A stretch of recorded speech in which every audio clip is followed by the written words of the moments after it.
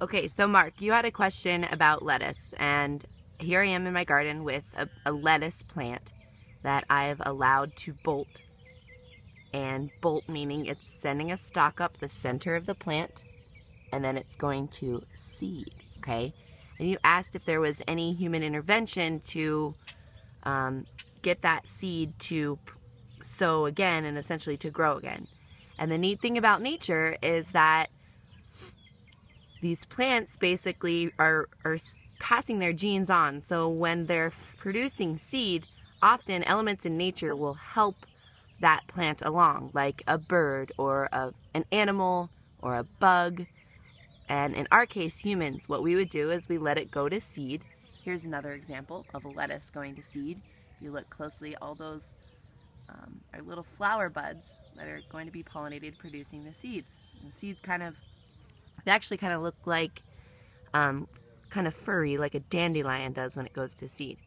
And that's basically nature's design to help that seed float in the wind to land somewhere else to grow, okay? So you're asking if there's human intervention. So if we're growing these things in our garden for seeds, yes, what happens is we let them go to seed so that we can then harvest the seed to plant again. And that's one important factor with seeds, is that we want to save our seeds so that we can not rely on seed companies and save money, essentially.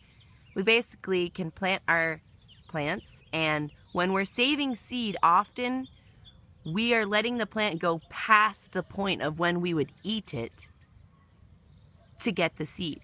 So with lettuce, you basically let the seeds dry on the stalk, and they're not even flowered yet. So we'd let them flower, and then we'd let them dry. And once they're dry, we'd come and harvest them and save them for next planting season. And in that process, some birds, some bugs, some wind may be passing along some of these seeds. So yes, they may sow again in your garden. You can kind of tap the plant and the seeds would fall off. But at the same time, you can harvest them, and that is the intervention. Then you would then plant them again next season. I hope that helps.